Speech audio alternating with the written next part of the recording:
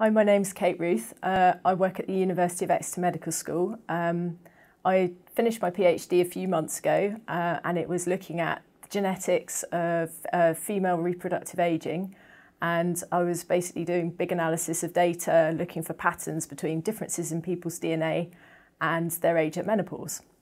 And I work in a team of other people who are interested in genetics of other common diseases and other traits, for instance, height. During my PhD, I've had the opportunity to go to some really good courses and conferences.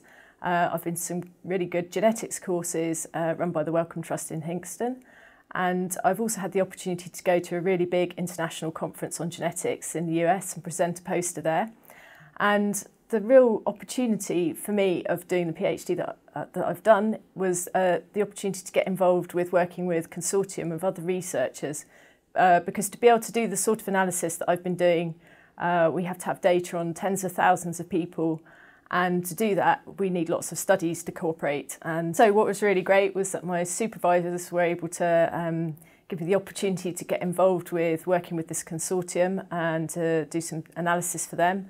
And also they've been able to help me to gain access to some really good data and just generally sort of be able to get involved in the research sort of community.